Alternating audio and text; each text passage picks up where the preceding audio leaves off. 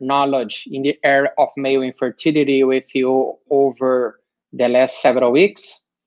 And I really hope you have enjoyed the opportunity to interact and to learn more about male infertility. The last lesson is about the medical and surgical treatment of male infertility in the area of ICSI. So I will be focusing on the medical treatment of male infertility as well as in the surgical treatment of male infertility. You see the agenda in the screen. Obviously, we have already discussed some of these topics in previous lessons, so I will focus in the topics that we haven't discussed so far to add more value to you and also for allowing us to have some time for questions and answers.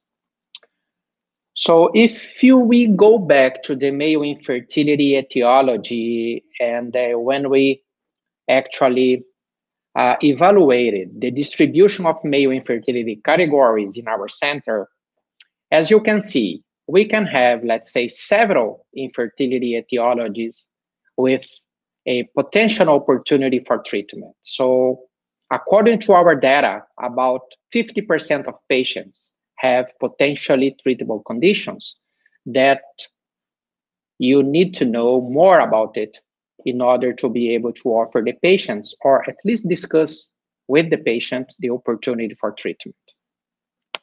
Concerning medical treatment of male infertility, we have the empirical treatment for idiopathic oligosteroteratospermia. We can discuss obesity-related hypogonadism and OAT, endocrine disorders, mostly focused on hypogonadotropic hypogonadism, which we have discussed in the last lesson. I will skip that point because we have already discussed about that. I will go through male genital tract infection and also male oxidative stress infertility, which is a new category of medical treatment opportunity that we have in our hands. Concerning the empirical medical treatment of idiopathic OAT, it's important for you to know that we do not have evidence-based literature to support any empirical treatment for idiopathic OAT. Androgens, gonadotropins, aromatase inhibitors, anti-estrogens, or any estrogen modulator, bromocriptine, alpha blockers, and corticosteroids have been used over the years by several investigators, and they are in general not effective to overcome idiopathic oligosteroteratospermia with very few exceptions. So the best option for patients with idiopathic OAT is actually IVF and ICSI. This is an important key message we need to kind of communicate to our patients in order to avoid delay in treatment, especially in ICSI area, in which we have the opportunity to provide patients with idiopathic oligosteroteratospermia a fair chance of success using IVF and ICSI. However, as I said, there are some conditions in which you could consider providing medical therapy. For instance, if you have an obese patient, and we know that obese man is twice as likely to be infertile as normal weight man, there are several epidemiological studies indicating that the higher the BMI, the lower the chance of achieving natural pregnancy, not only in the obesity side, but also in the overweight side, meaning that men with BMI higher than 25, they will have lower chance of achieving pregnancy as compared to men with normal BMI. There are several actually conditions that could impact fertility in overweight and obese men, including physical disorders such as the accumulation of fat tissue in the pub area genetic disorders, hormonal disorders. All these conditions actually could result in erectile dysfunction and also altered seminal parameters causing infertility. For instance, the accumulation of fat tissue in obese men in the pubic area, in the scrotal area, will increase the temperature. Secondly, there is accumulation of chemicals in the fat tissue that could also cause a direct effect on spermatogenesis. We have also aromatase conversion of testosterone to estradiol, which also occurs in the fat tissue, and estradiol will have a negative impact on the secretion of gonadotropin releasing hormones and consequently FSH and LH secretion, with the final result of decreasing testosterone levels. Leptin, a very important hormone also produced by the fat tissue, will have a direct impact on spermatogenesis. So there are several actually interconnecting factors playing a significant role for infertility in obese men in particular, but also overweight men. The fact is that the studies indicate that sperm production is lower in obese men. So sperm count is one issue that you find in this patient category, but not only the conventional sperm parameters, but there are several reports indicating that oxidative stress, DNA integrity, apoptosis, proteomic markers are altered in obese and overweight men compared with normal weight men.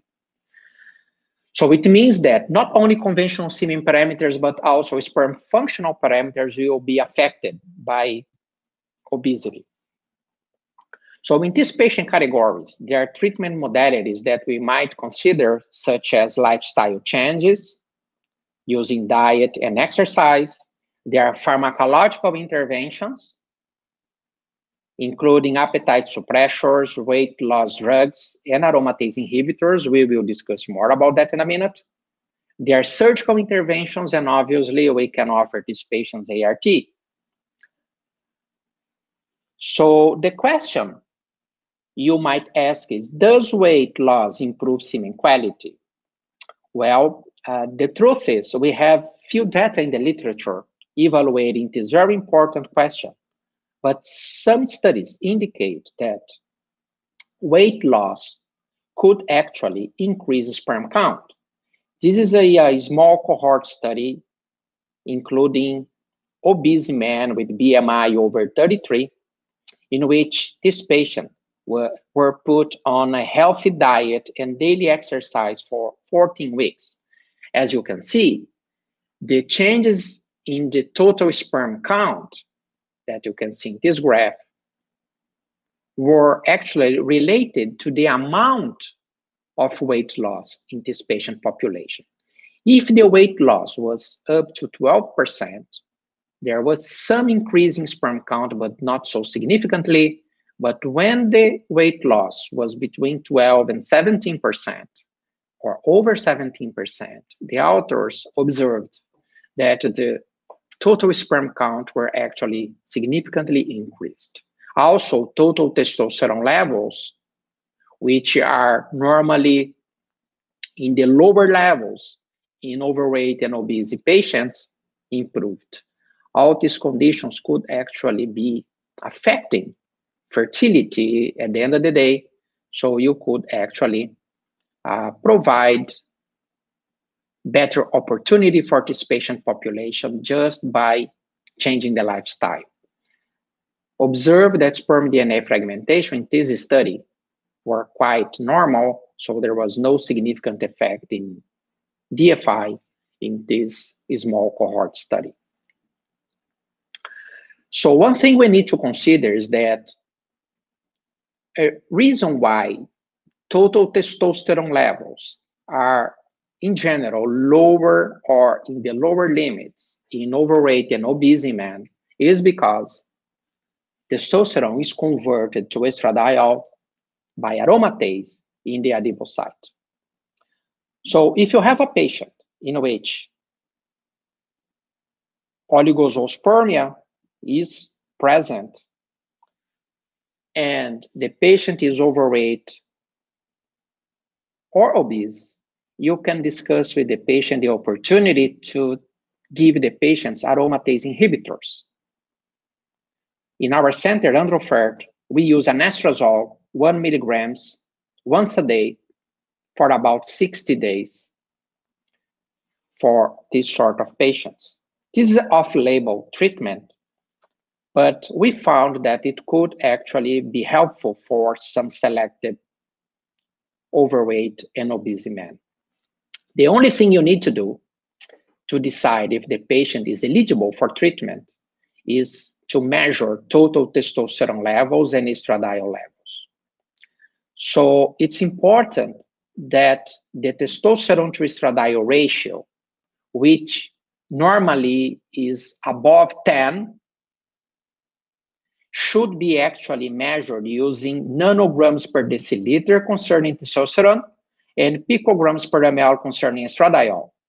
So if in your centers you do not use these units, you need to convert, first of all, testosterone and estradiol to make the ratio. Only then you'll be able to use the threshold of 10 to kind of distinguish patient with abnormal testosterone to estradiol ratio, which will be the ones with testosterone to estradiol ratios below 10, thus indicating that these patients have aromatase hyperactivity. There's too much conversion of testosterone to estradiol, and as I said before, estradiol will actually cause negative feedback in the pituitary, thus decreasing FSH and LH secretion, ultimately affecting testosterone production. So one option for you in this case is using any aromatase inhibitors. In our case, we prefer anastrozole because the availability of the drug in our scenario. The studies looking at the effect of aromatase inhibitors in patients, in male infertility patients with obesity, has shown that testosterone to estradiol ratio actually normalize after treatment. This is a study in which the authors treated the group of men for about 3 to 6 months. You see that there was an increasing ejaculate volume and also a significant increase in sperm count. That could actually offer the patient perhaps to downsize the type of assisted reproduction we are offering them, perhaps allowing these men to go for IUI or eventually achieving natural pregnancy. Another opportunity that you might consider for obese and overweight men with hypogonadism. So remember, hypogonadism we define as total testosterone below 300 nanograms per deciliter. And in particular, in the case of overweight and obese men, when we have testosterone to estradiol ratios below 10, you might actually give these patients HCG treatment to actually stimulate the Leydig cells to produce more testosterone with a positive effect on spermatogenesis. In our case, we prefer recombinant HCG, and the patients take subcutaneous self-injections of the prefilled syringe or with the pen.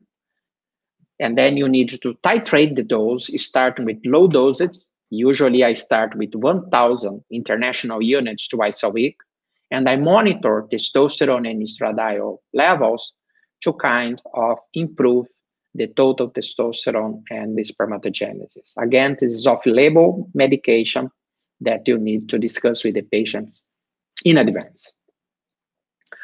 I know several doctors like to use anti-estrogens like clomiphene citrate and other drugs to actually increase testosterone levels in men with idiopathic oligosteatoteratosospermia, including overweight and obese patients. A note of caution actually needs to be communicated for those willing to use these drugs, because although they are less expensive than HCG and also aromatase inhibitors, there is a proportion of patients that will actually have higher than ideal total testosterone levels after taking, for instance, in this study, clomiphene citrate. As you can see, the ceiling level should be 800, and about 25% of patients actually have levels above the ceiling after clomiphene citrate treatment, 25 milligrams per day for 3 months. And these high levels of testosterone will be supraphysiological, thus causing negative central feedback that will decrease intratesticular testosterone, and as a consequence, sperm count will actually be decreased rather than increased. So if you decide to use anti-estrogens, please check the hormone levels every 3 months, because you might need to tailor the dosage or even stop the medication. So in our scenario, we prefer either aromatase inhibitors or HCG because we can control better and the patients experience fewer side effects. So for men with obesity-related male infertility, in conclusion, we could offer diet and exercise. There's some evidence that could improve sperm count. We can give medication, specifically aromatase inhibitors, in which we have more evidence. There are some studies actually suggesting that bariatric surgery could help these patients, but the results are conflicting. And some studies actually suggest that semen parameters could even go down after bariatric surgery, in particular when the Foley Capella procedure is utilized. So in our center, every time a patient, obese patient come saying that he's gonna be put on bariatric surgery, we discuss with the patient the opportunity to freeze sperm, because there is a risk of this patient actually become azoospermic after the Foley Capella procedure. And remember, the ART outcomes in patients, in male patients with obesity, are actually decreased compared with normal weight men. Both clinical pregnancy rates and live birth rates are actually lower in this patient population. So every effort we could make to make these patients better in terms of the lifestyle, diet, exercise, medication could actually improve ART outcomes for those patients actually treated by this assisted reproduction modality. Now I want to move to male genital tract infection, and I'm skipping, as I said before, endocrine disorders because we have discussed hypogonadotropic hypogonadism last week. So let's focus on infection. And as a matter of fact, 10 to 20% of the infertile male population, they have asymptomatic urethritis or prostatitis. These conditions are usually caused by aerobic bacteria, but could also be caused by other agents, such as chlamydia, ureaplasma, and mycoplasma, and in some cases, Neisseria as well. So the issue is that to identify infection is not so straightforward using semen culture, because semen has zinc, and zinc has antibacterial properties that will turn the semen cultures negative in over 80% of cases. So semen culture is not a good, let's say, method to identify subclinical infection.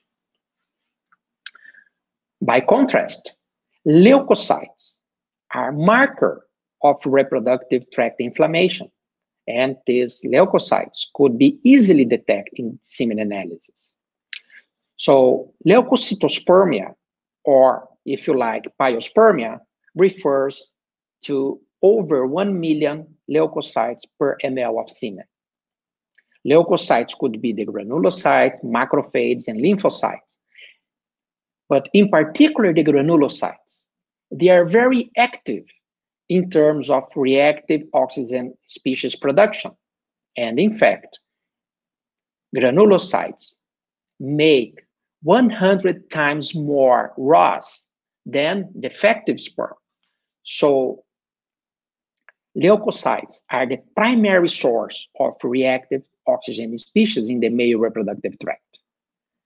As you know, ROS will cause oxidative stress, and excessive oxidative stress will affect membrane lipid peroxidation, thus affecting sperm motility, and also nuclear and mitochondrial DNA damage, thus affecting the sperm chromatin integrity.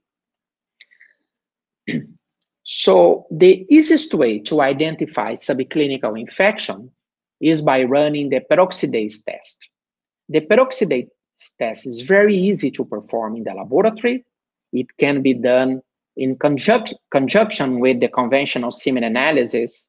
So the first step, you just look at if you can see round cells in the chamber.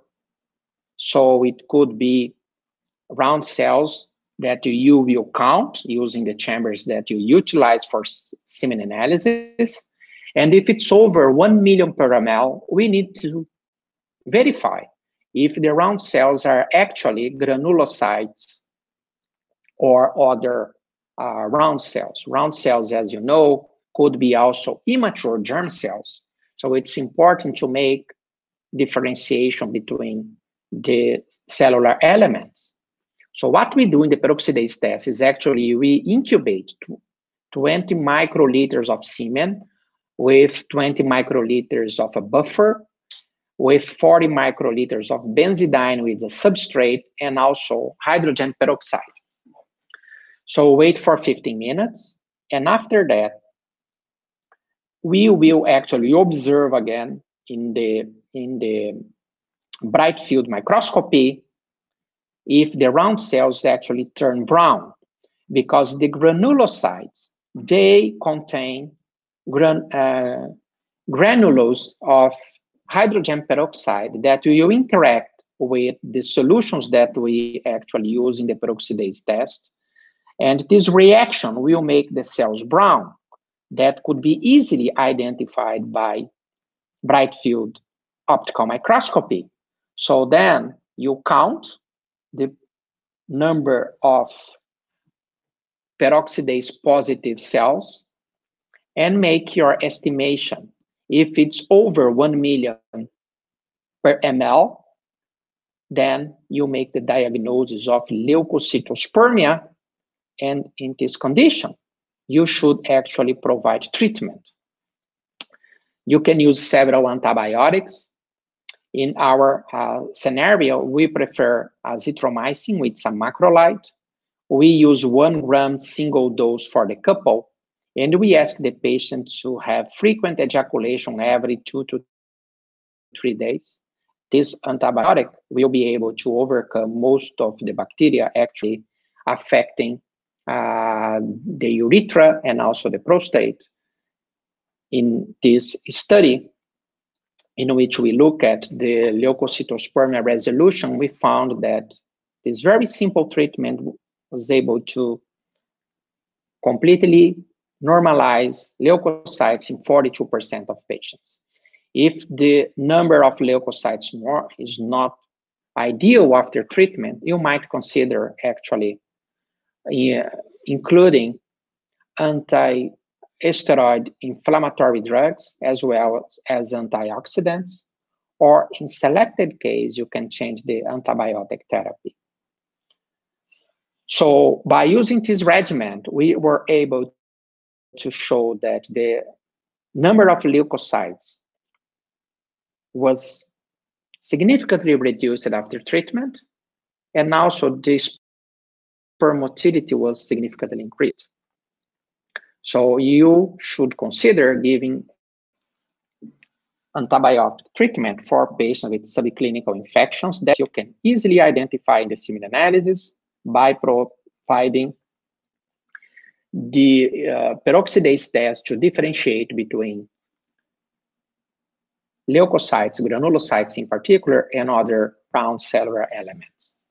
So the last point I want to discuss with you in terms of medical treatments in male oxidative stress infertility, which is quite prevalent in the male infertility populations we see in our clinics these days.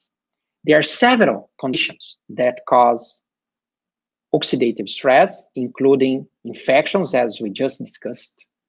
Also, lifestyle factors, including obesity, smoking, use of drugs, environmental and occupational exposure to toxicants, varicocele, and also systemic pathologies, including diabetics, metabolic syndrome, cancer, and systemic infection.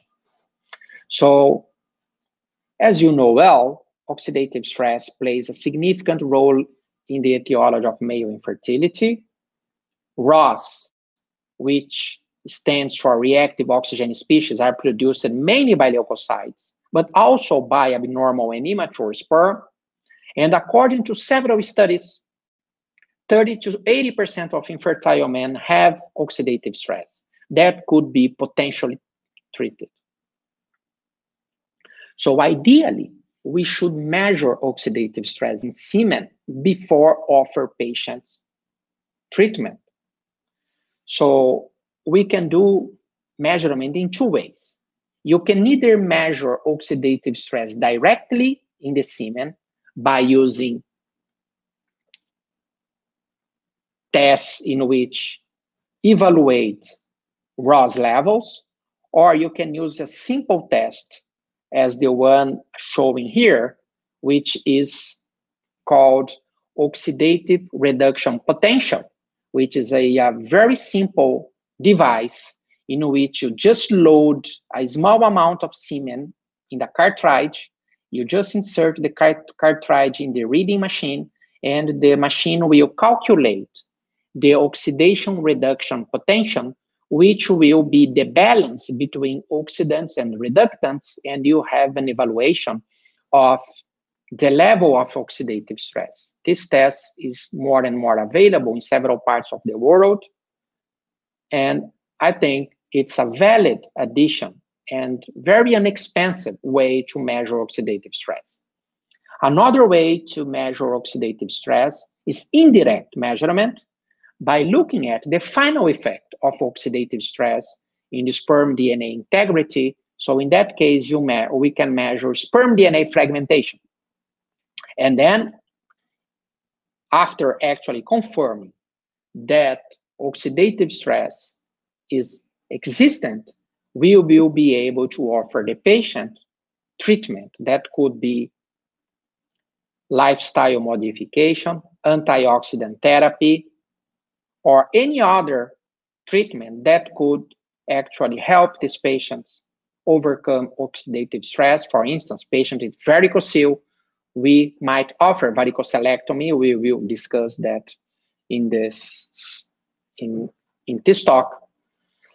And the important thing is that using this test, you can retest the patients 2 to 3 months later, and then realize if actually the treatment made any effect. So then we can move forward offering patients an opportunity to do expectant management or ART according to the test results.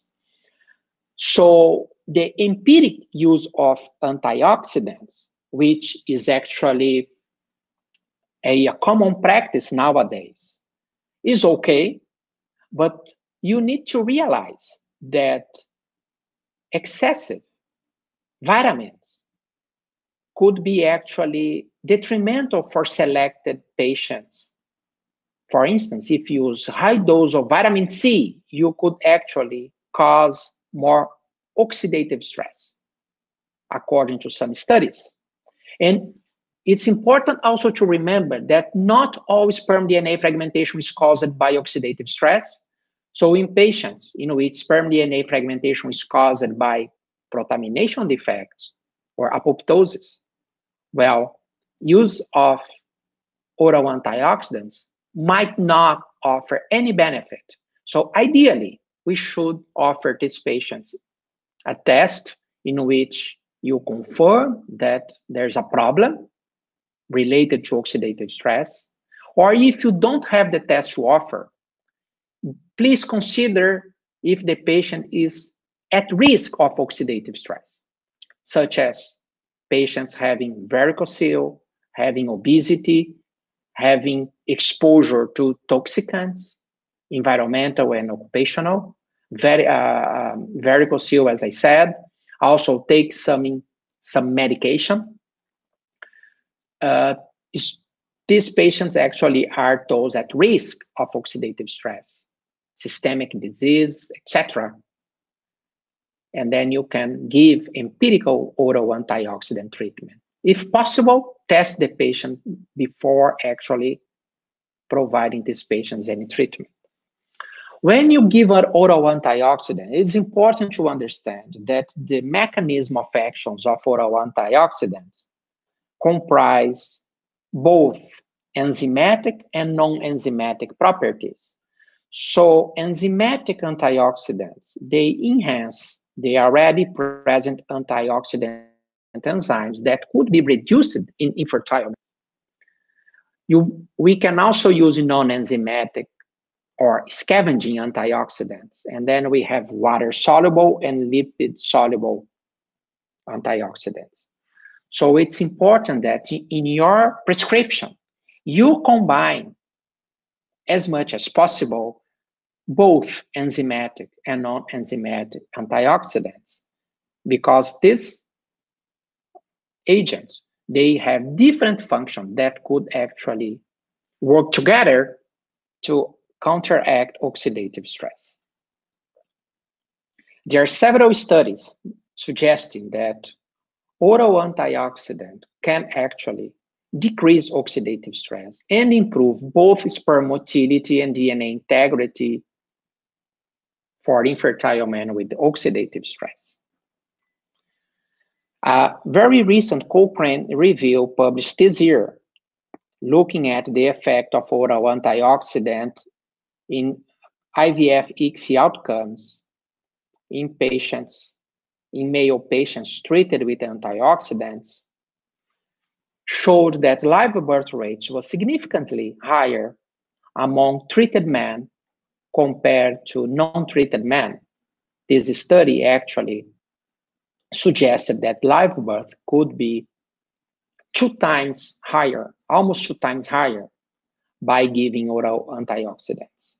Concerning the DFI, some of the studies, including the Cochrane review, actually look at sperm DNA fragmentations before and after antioxidant treatment, and they showed that there's a reduction in DFI in about 5 percentage points, but results were not significant, although numerically there was some reduction. However, it's important to realize that in these studies, heterogeneity was quite high in terms of the type of antioxidants, duration of antioxidant use, and also patients selected for actually oral antioxidant therapy. What we do in our center, we actually developed a prescription in which we combine enzymatic and non-enzymatic antioxidants. So we ask the pharmacy to prepare the formulation that you see in the screen. This is also published in this study that we published recently this year. And I included this study for you to check in the literature I shared with you. So if you are interested to look at this formulation in more detail, I suggest you go for this study. This is the formulation that I'm using at the moment at Androfert, and I use for at least 3 months. So every patient in which I feel it's candidate for oral antioxidant therapy because the patient is at risk or has confirmed oxidative stress, I put these patients on this formulation. However, it's also important to realize that an intervention alone might not be enough to actually overcome oxidative stress. We need actually to attack the problem from different angles, and lifestyle change is of utmost importance, including reducing weight, reducing smoking or quit smoking, avert from environmental and occupational toxicant exposure. These are important things, and also concerning using of several drugs in which patients actually use and abuse these days, such as antidepressants, such as testosterone replacement therapy. All these drugs have been used by the male infertility population, often without prescription, and this will be associated with negative effect in terms of male infertility and chance of pregnancy. So in summary, there is now evidence suggesting that lifestyle changes are essential to help alleviate oxidative stress, and they might improve sperm chromatin integrity. We have data showing that environmental and occupational toxicants are associated with sperm DNA fragmentation, although we do not have clinical data about the effects of averting exposure on pregnancy outcomes. We have many publications on the negative effect of smoking on sperm function. However, we have very little data in terms of smoking cessation on the sperm DNA fragmentation. By contrast, we have data suggesting that dietary changes, weight loss, and stress control could actually reduce sperm DNA fragmentation, therefore improving fertility. So the key message for medical treatment of male infertility: number one, empirical medication is not recommended for men with idiopathic oligosteroteratospermia in general, although we can consider giving medication for men, for overweight and or obese men with aromatase hyperactivity detected by a testosterone to estradiol ratio below 10. So if you have these patients with oligospermia, you could consider giving aromatase inhibitors to help increase sperm count. Concerning subclinical infections, leukocytospermia is associated with oxidative stress, and it will decrease sperm quality as a whole. And antibiotic therapy is helpful to decrease leukocyte count. However, the effect on fertility is unclear, and also the effect of aromatase inhibitors on fertility is also unclear. Although it will increase sperm count, we need more data to confirm that these interventions will actually improve fertility, both natural and assisted. Remember that oxidative stress is a major risk factor for male infertility, and that antioxidant therapy can counteract oxidative stress and improve both sperm motility and DNA integrity for infertile men with confirmed oxidative stress or at risk of oxidative stress. So the latest Cochrane review suggests that the chance of live birth among couples undergoing ART seems to be increased by use of oral antioxidants, but the ideal oxidant regimen, duration, and dosage is still to be determined. Lastly, it's important for us to include lifestyle changes for our patient population suffering from infertility, because these changes could help alleviate the negative effect of reactive oxygen species for infertility patients with oxidative stress. So now I want to move to my second point, which is the surgical treatment of male infertility. So in previous webinars, we discussed about treatment for patients with obstructive azoospermia. We, in particular, discussed briefly about resection of ejaculatory duct cysts or obstruction as a means to alleviate obstruction in patients with obstructive azoospermia. We also discussed briefly the role of reconstructive surgeries, in particular vasovasostomy and vasoepididymostomies for patients with obstructions affecting the vas efferents. And we have also discussed in detail sperm retrieval techniques for both azoospermic and non-azoospermic men. Today, I want to focus on varicocele repair, and I want also to focus on sperm retrieval in non-azoospermic men. So first of all, let's start with varicocele, because this is a very prevalent condition in the patient population we see in our clinics. And varicocele has been associated with several, actually, conditions that could impact the male reproductive potential. They are endocrine factors, testicular hypoxia, scrotal hyperthermia, reflux of metabolites, and cadmium accumulation. These conditions will actually provoke oxidative stress and will have a direct negative effect on spermatogenesis. Concerning oxidative stress, in this condition, we will have problems with membrane lipid peroxidation affect, in particular, sperm motility, and also nuclear and mitochondrial DNA fragmentation that will affect the male reproductive potential. Remember, varicocele is dilation of the veins around the pampiniform plexus, as you can see in this illustration here.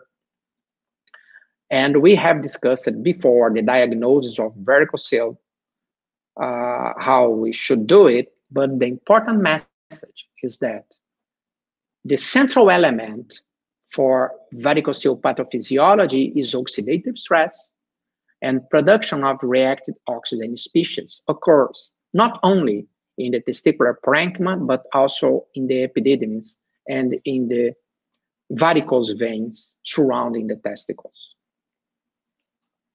Concerning treatment, there are several different approaches that could be used to repair a varicocele.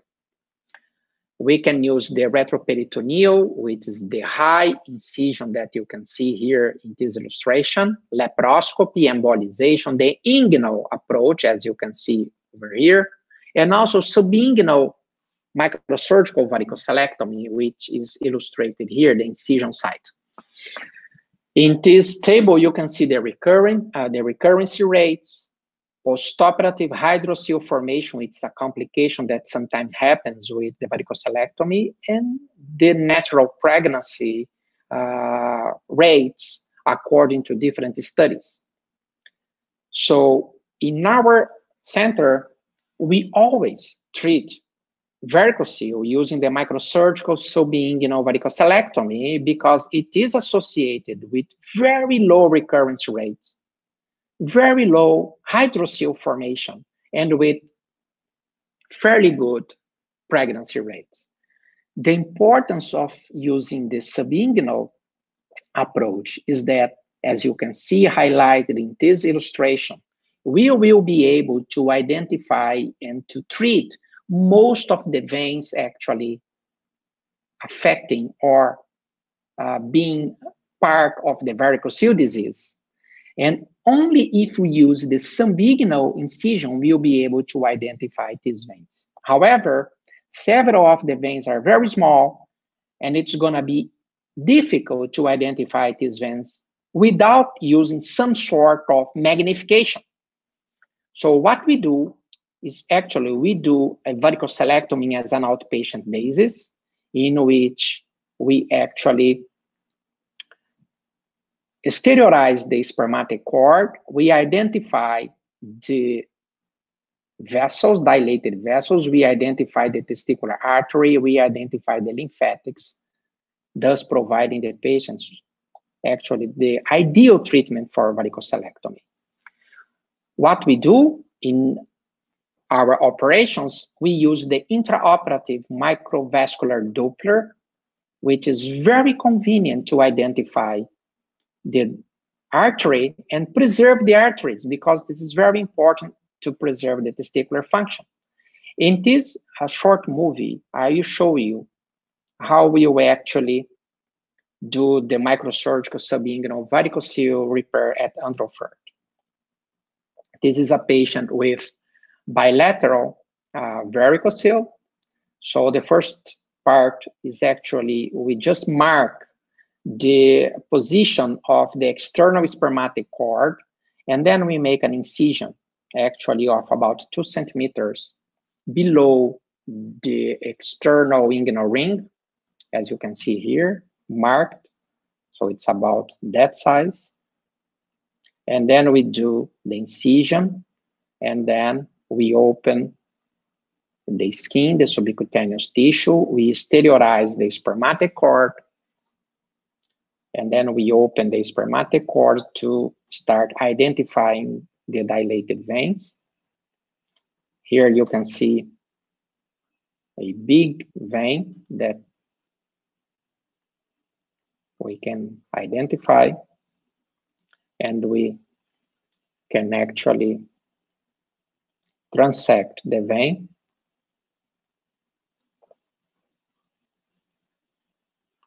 It's very easy with the microscope to identify the dilated veins and also artery and the lymphatic.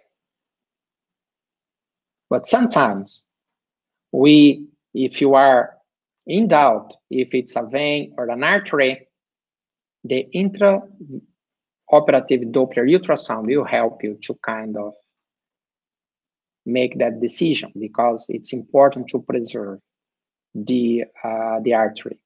Here you see a lymphatic vessel, which is very easy to identify, which is also important to preserve to avoid hydrocele. Now I'm showing you the use of the intraoperative Doppler ultrasound. See, the arterial beat is very clear, and then we spare the testicular artery. Sometimes there are more than one, so we will be able to treat the vessels, dilated veins, and spare the testicular arteries. So what you see in the screen is a microsurgical overview of the pampiniform plexus with the veins, the arteries, the lymphatics, using the subinguinal approach. So this is very convenient, and the operation goes until you actually treat all dilated veins, and then you close the incision. We do this as an outpatient basis in the clinic, using intravenous sedation and local anesthesia. Well, the treatment outcomes after varicocele repair, according to several studies, indicates that we can improve sperm count, we can improve motility, and we can improve strict morphology. So improvement in at least one semen parameter occurs in about 2/3 of treated men. The peak improvement is seen after 5 months of the varicocelectomy, but I advise my patients that they should actually start monitoring the semen analysis after 3 months, because this is a full cycle of spermatogenesis. So we start actually observing an increase in sperm count, motility, and morphology, as well as decreasing sperm DNA fragmentation. This is a study we published recently in which we looked at the effect of varicocele repair on sperm DNA fragmentation. In this paper, we actually were able to compile the evidence of more than 20 studies and more than 1,000 infertile men with varicocele. And we observed that there was an unequivocal decrease in sperm DNA fragmentation rates after varicocele repair in the treated patients with palpable varicocele.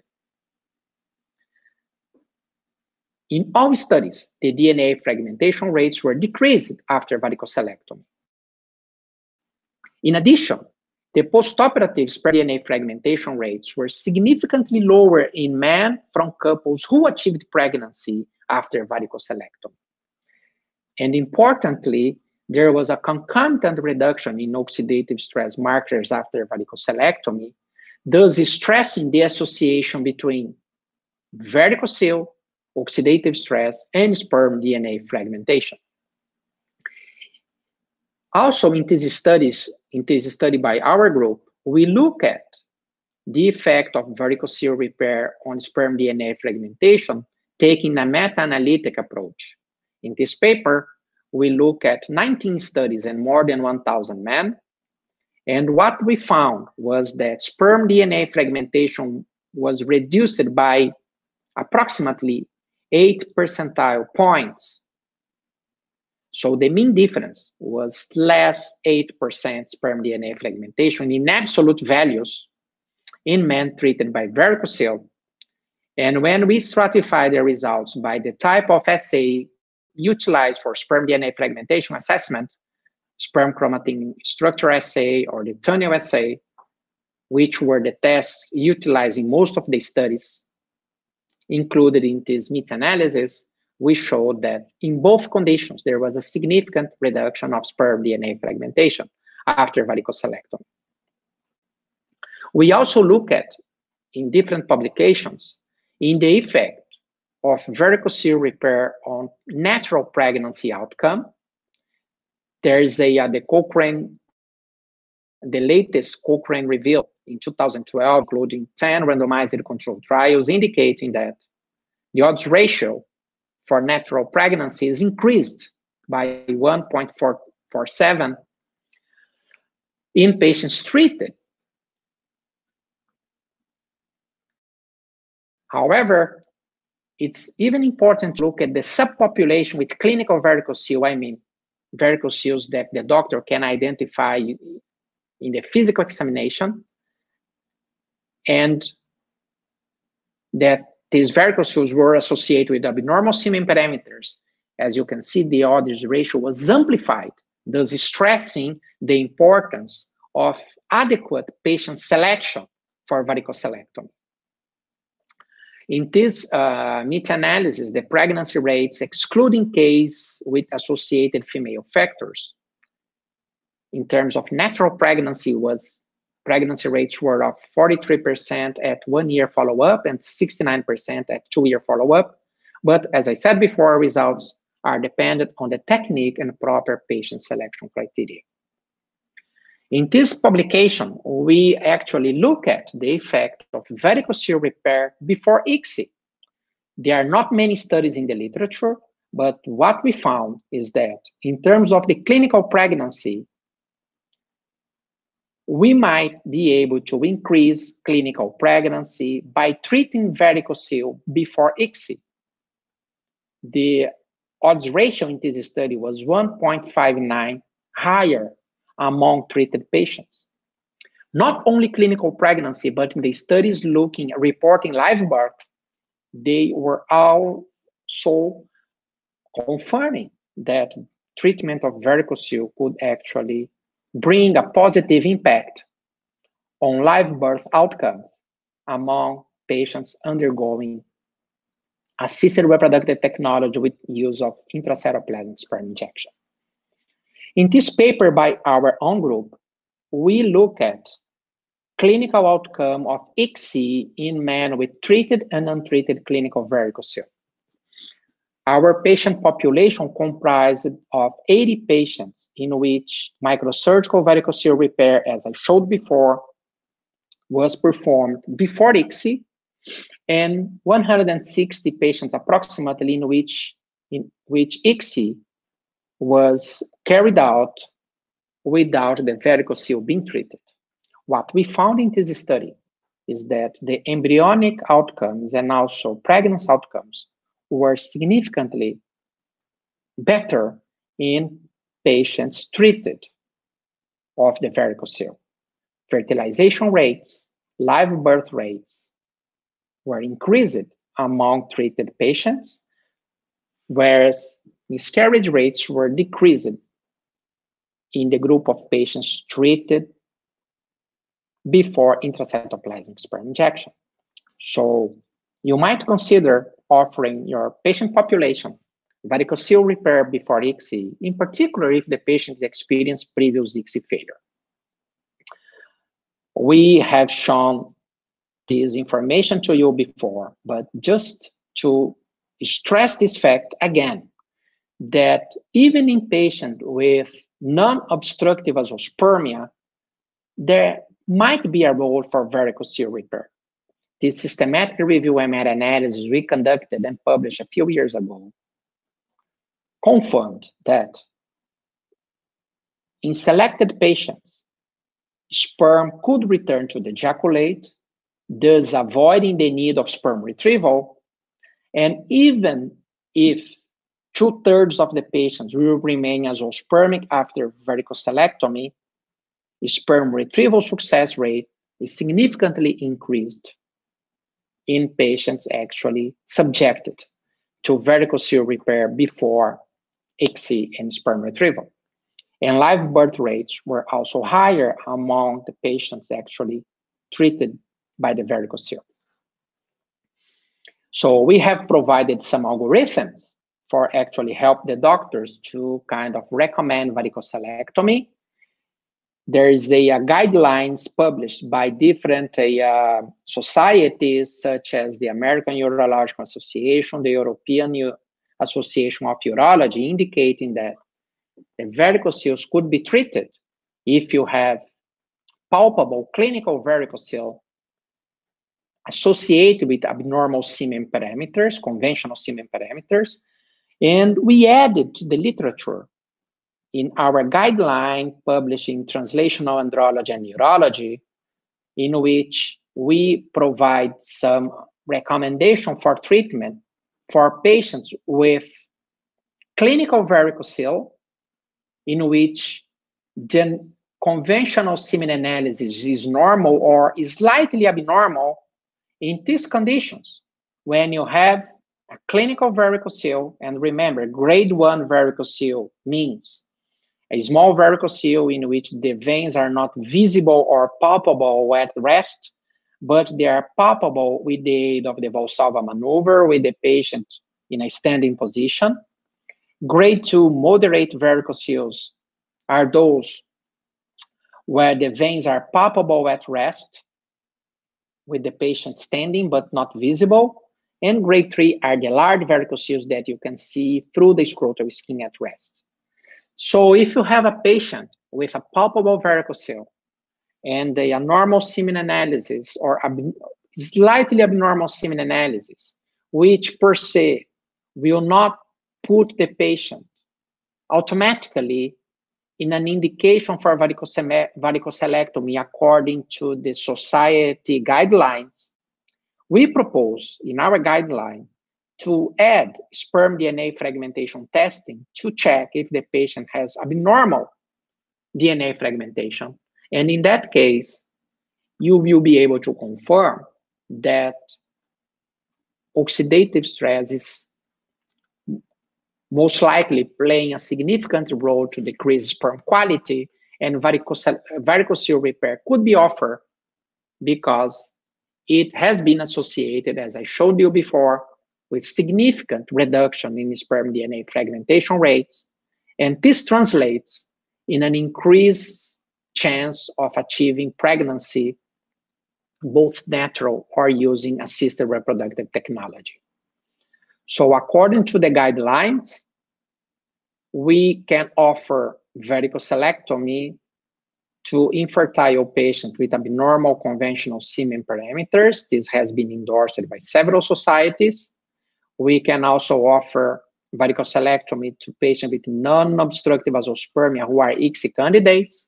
And according to the guideline I just showed you by the Society for Translational Medicine, we can also offer treatment for patients with grades 2 and 3 varicocele with normal conventional semen parameters and abnormal high sperm DNA fragmentation, or patients with small varicoceles with borderline or abnormal conventional semen parameters and high sperm DNA fragmentation.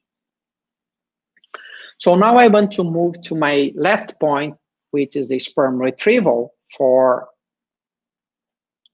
using in conjunction with ICSI in non-azoospermic men. The reason why we need to discuss this issue is because it's more and more common to see papers and discussion in meetings and with the doctors in the clinics using testicular sperm for ICSI in men with sperm in the ejaculate. So what would be the reason why we could consider using testicular sperm for non-azoospermic men undergoing assisted reproductive technology? So the reason is the sperm DNA fragmentation values are significantly lower in the testicular specimens taken from the seminiferous tubus than the ejaculated sperm, according to several publications. Usually, the sperm DNA fragmentation values are 2 to 3 times lower in the testicular specimens compared to ejaculated specimens of same men. So this is the main reason why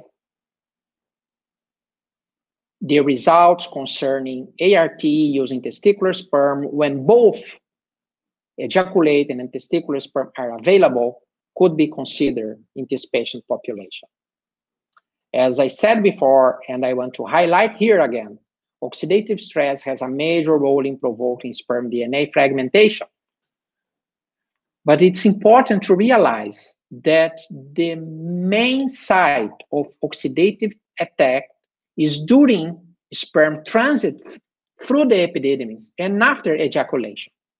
So the reason why we have less sperm with the DNA fragmentation in testicular specimens compared to ejaculated specimens is because testicular sperm have not undergone epididymis transit and attacked by free radicals, which is a prevailing condition in men with infertility.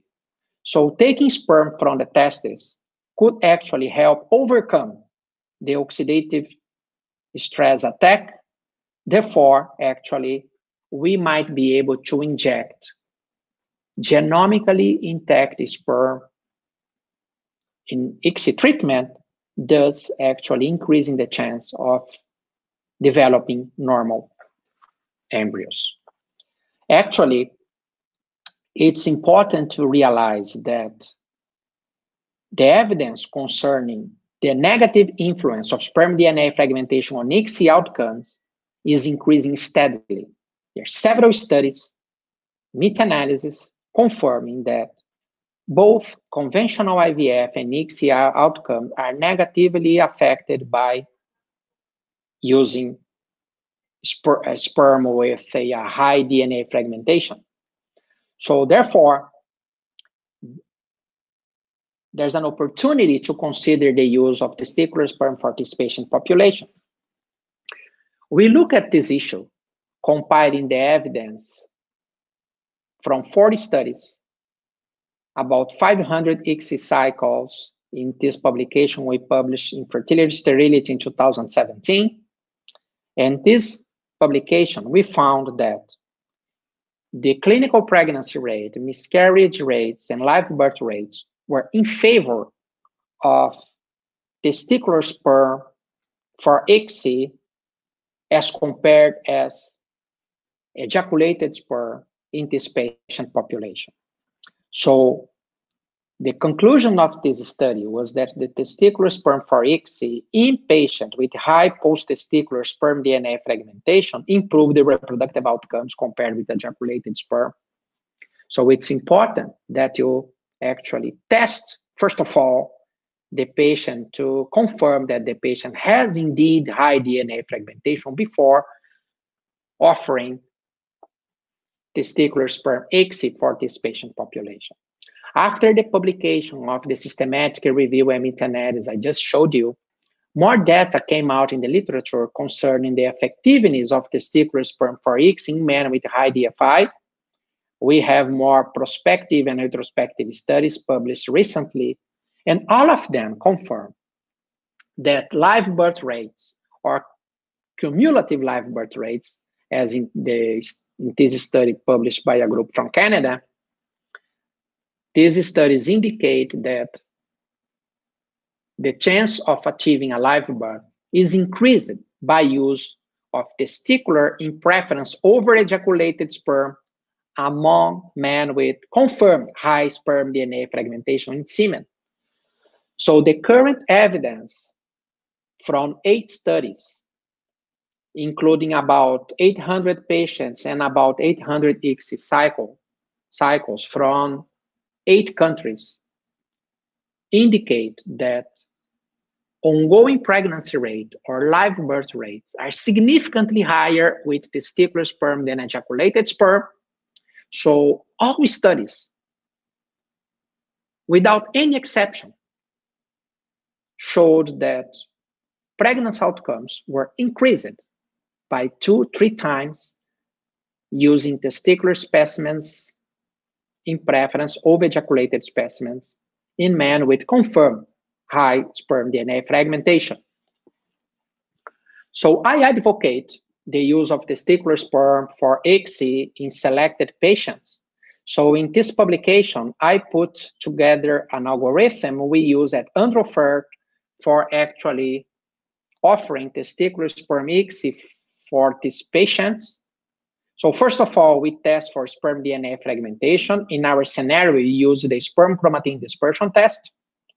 So after confirming that the patient has high DFI, and high DFI in our scenario is when we have higher than 30%, 30% DFI, then we consider the patient has high DFI.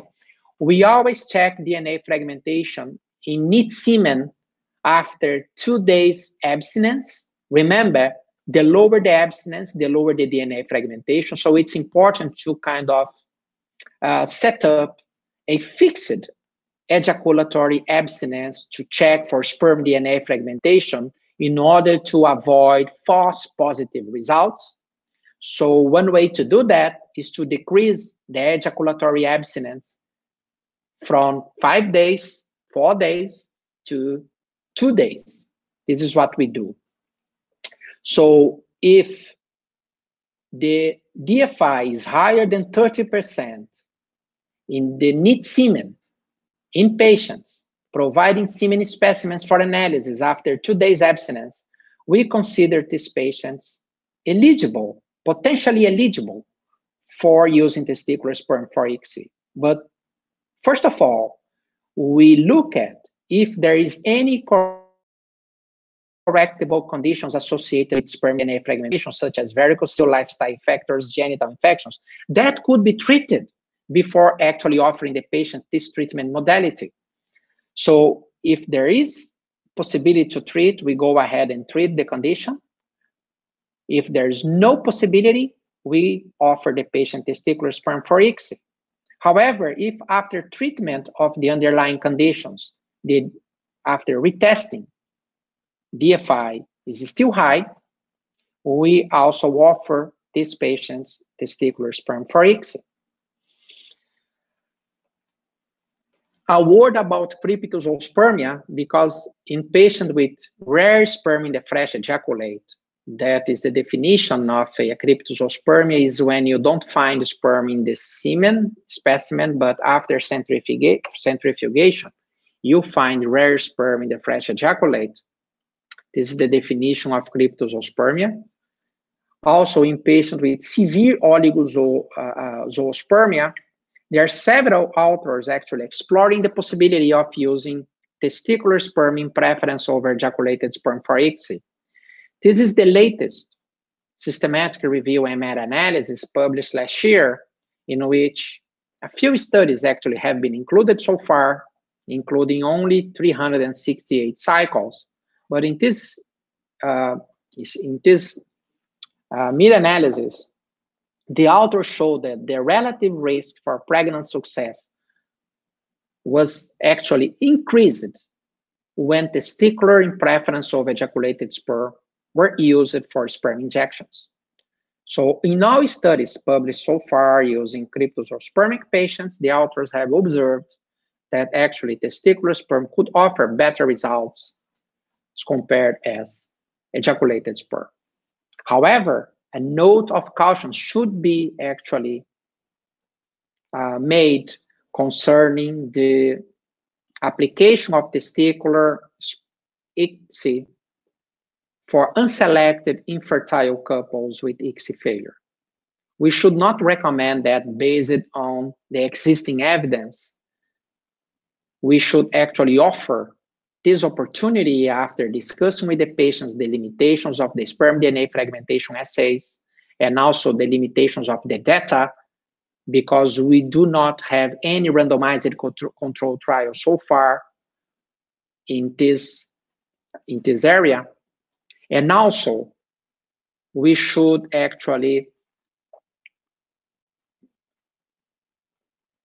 think if the patient is eligible for this procedure, because, as you know, sperm retrieval could be associated with complications, including infection, hematoma, or even testicular atrophy.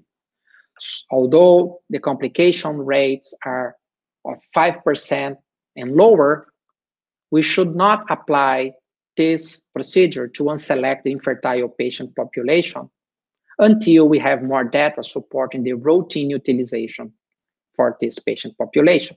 However, in a study we published in 2015, comparing the reproductive outcomes in oligozoospermic men in our patient population, oligozoospermic men were those between 5 and 15 million per ml, and high sperm DNA fragmentation, meaning DFI of 30% and higher using the sperm chromatin dispersion test, we confirmed that testicular sperm provided better outcomes compared to ejaculated sperm, and we calculated the patients needed to be treated by testicular ICSI, sperm ICSI, versus ejaculated ICSI to achieve one additional delivery. And we found out that 5 patients actually needed to be treated by ICSI with testicular sperm compared with ICSI with ejaculated sperm to achieve one additional delivery. So the number of patients we need to treat is not that big. So, and although more invasive treatments will be actually offered for men, well, on the other hand, we will be able to have fewer invasive treatment for women, considering ovarian stimulation or oocyte pickup, thus providing this patient a better opportunity to achieve a live birth after ICSI. So as you can see, ladies and gentlemen, we have several medical and surgical treatment options available for men with infertility. It's important to do the proper male infertility workup, identify the factors affecting fertility. That could be lifestyle, environmental and occupational toxicant exposure. That could be actually medical conditions such as infections, systemic diseases, endocrine diseases, varicocele. And then we could actually discuss with the patient the possibility of offering treatment. And if treatment is not available, we could then offer assisted reproductive technology And if there's ICSI failure and the patient has high sperm DNA fragmentation or cryptozoospermia, severe oligozoospermia, we could consider the use of ICSI using testicular sperm. So as key messages concerning the surgical treatment of male infertility, first of all, varicocele repair is helpful to improve overall semen quality. We might offer the patient increase the chance of live birth concerning both natural pregnancy and ART. But remember that the patient selection is critical. We need to offer varicocele repair to patients with palpable varicocele, with abnormal conventional semen analysis or abnormal sperm DNA fragmentation results. Secondly, reproductive tract reconstruction is a valid option for selected men with obstructive azoospermia. And testicular sperm might increase our outcomes for selected non-azoospermic men with high DFI or cryptozoospermia or severe oligozoospermia. So the final remarks I want to leave you, first of all, we as individuals and as a medical community must consider if you are providing the best care to the infertile couple and the offspring by ignoring the health of the male. Secondly, we must confront the non-medical reasons that might impact the decision of whether or not to fully work up and treat the male or bypass male factor infertility through ICSI. The diagnosis and treatment of the male has the objective of not only improving the quality of life and enhancing fertility of the father, both natural and assisted, but also to improve the health of the offspring. Thank you very much. So with that, we conclude the series of 4 webinars sponsored by Indira IVF. I was extremely glad to be able to discuss issues about male infertility that I consider so important and it's part of my life.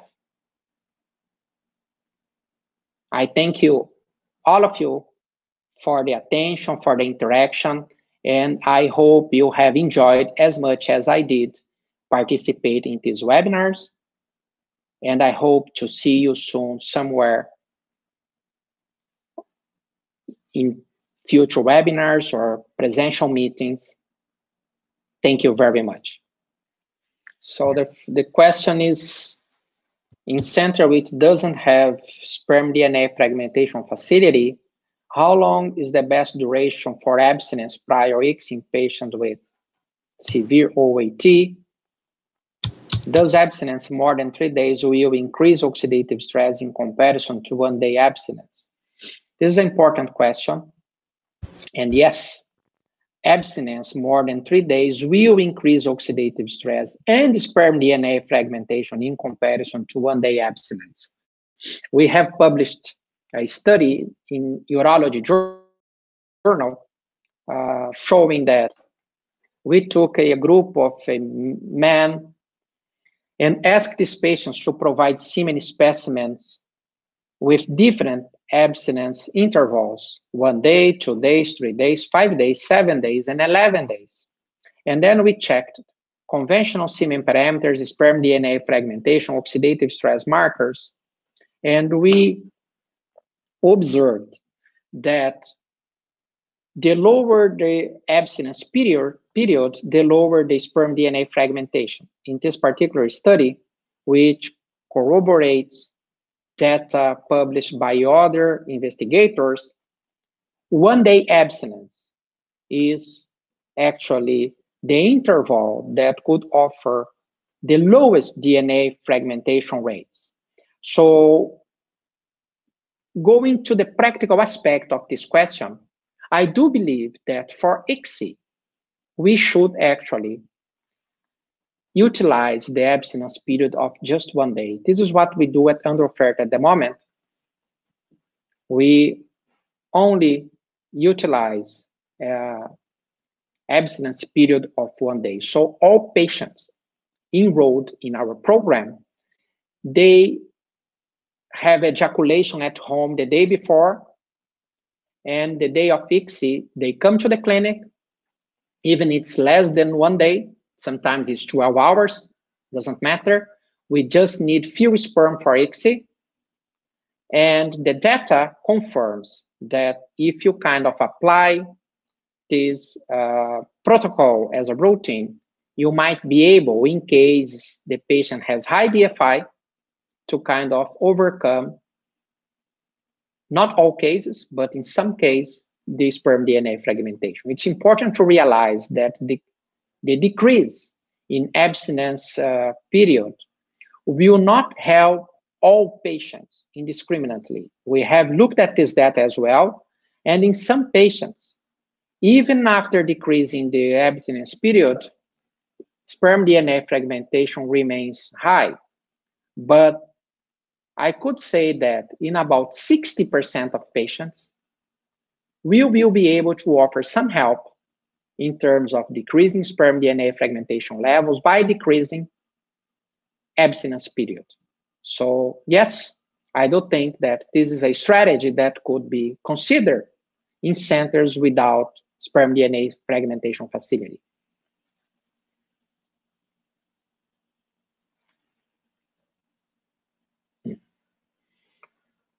Well, in the case, obviously, the discussion I had today about use of testicular sperm for ICSI in men with high DFI in the ejaculated specimens concern patients in which you have sperm in the ejaculate. Therefore, you should not have any difficulties to find the sperm in the testicle by using any sperm retrieval method. So the question is different here, is regards the lesson we had last week, in which if we only have spermatid, how to proceed? Well, first of all, you need to consider what kind of method of sperm retrieval you have utilized. Because if the conventional testicular biopsy open method using single or multiple biopsy, you might not be able to kind of scan the full testicle, and you might miss a seminiferous tubules with, let's say, full sperm production that could be actually identified using the microdissection testicular sperm extraction. The other thing you need to consider is that if you have actually applied the steps that are needed to improve the chance of sperm retrieval, including medical treatment of this patient population, especially among men with lower testosterone levels, in which you could boost intratesticular testosterone production using HCG and eventually FSH, or patient with clinical varicocele and non-obstructive azoospermia, that you could consider treating the varicocele before the sperm retrieval as a means to improve the chance of retrieving mature sperm from a testicular biopsy. So please consider that you need to kind of look at these conditions: method of sperm retrieval, first of all, interventions to improve success of sperm retrieval, and in the case you only have spermatid, you might actually discuss with the patient if the patient wants to go ahead and try sperm injection with spermatid. The results are very poor. The literature in the groups actually with experience in spermatid injection, they report live birth rates of below 5%. So the effectiveness of this technology is very poor at the moment. There are some efforts being actually conducted by different investigators trying to do sperm maturation in the laboratory, but so far results are poor, especially with round spermatid.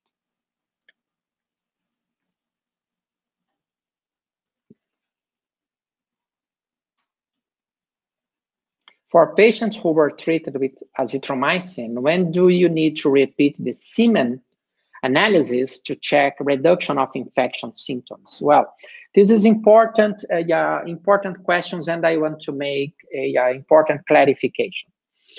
Well, azithromycin could be a proper treatment for patients with subclinical infection. These patients with subclinical infection, they do not have obvious infection symptoms. These patients are those in which you identify the subclinical infection by increasing leukocyte number. As I mentioned in the talk, you do the leukocyte count and the distinction between the leukocytes and other round cellular elements using the peroxidase test. And after confirming that the leukocyte count is over 1 million per ml, you kind of consider the patient as having subclinical infection. So azithromycin is okay in that patient scenario. And in this case, you repeat the semen analysis at least 2 weeks after actually completing treatment. So this is what we do. For patients with infection symptoms, in which you have symptoms of urethritis or you have actually symptoms of prostatitis, ideally, we should provide these patients long-term antibiotic use for at least 15 days. In that case, you can use doxycycline, 100 milligrams twice a day for 14 days or up to 3 weeks. And you can use also ciprofloxacin for this patient population as well to actually treat the clinical infection. So it's important to make this distinction and then offer azithromycin as a single dose, 1 gram for the couple, for the patient with subclinical infections.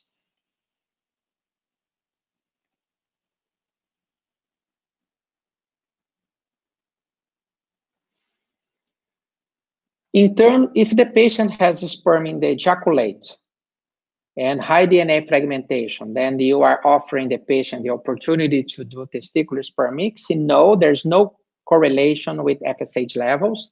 In this patient population, you'll be able to find sperm in virtually all cases. However, for patients with non-obstructive azoospermia, and then you might think that the FSH levels could play a role in terms of the success of sperm retrieval, the data indicate that FSH levels provide a marker of global testicular function.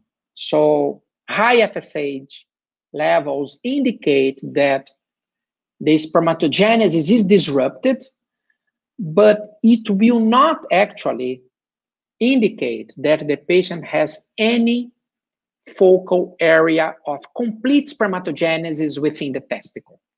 So for patients with non-obstructive azoospermia undergoing sperm retrieval, I do not rely on FSH levels as a marker to kind of deselect patients from sperm retrieval. I know that in patients with high FSH levels, the testicular condition is not good.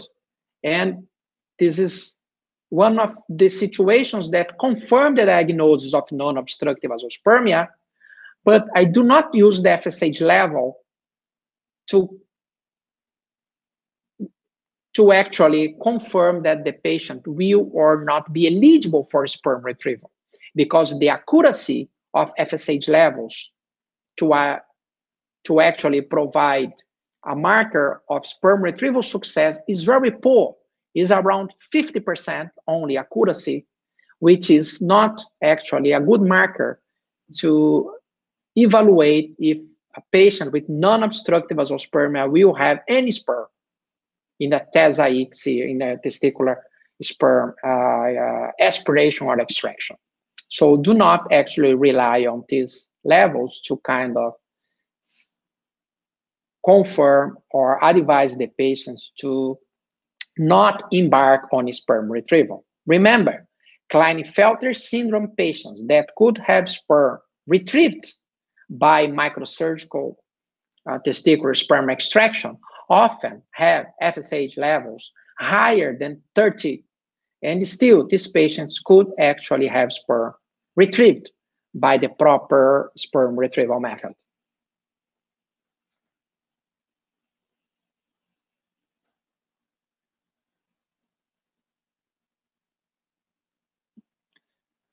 For patients with a normal sperm count and a 0% motility even after treatment, we do ICSI with testicular sample or ejaculated sample. I do believe that in this case, you should do ICSI with testicular specimen in preference over ejaculated specimens. Well, you can check viability because if it's 0% motility, you could have two different conditions. The complete astenosospermia, which refers to 0% motility, could be caused by genetic condition. For instance, ciliary disorders affecting the sperm exonym. In this condition, viability will be normal. Let's say the patient could have 60% and over viable sperm in the ejaculated specimen, but all of them will be immotile. So in this condition, actually, taking sperm from the testis or ejaculate will not actually make a significant difference. But this is a rare condition affecting sperm motility. Most patients will have low motility caused by epididymis dysfunction. That could be post-infection, for instance. And in that condition, it's very likely that sperm DNA fragmentation will be increased in ejaculated specimens. So I would suggest you to strongly consider use of testicular sample in preference over ejaculated sample for patients in which you have normal or slightly abnormal sperm count and 0% motility. You can take sperm with the testicular aspiration, with the open biopsy, the way you feel more comfortable with, and the results should be actually confirmatory of a good outcome using ICSI with testicular specimens.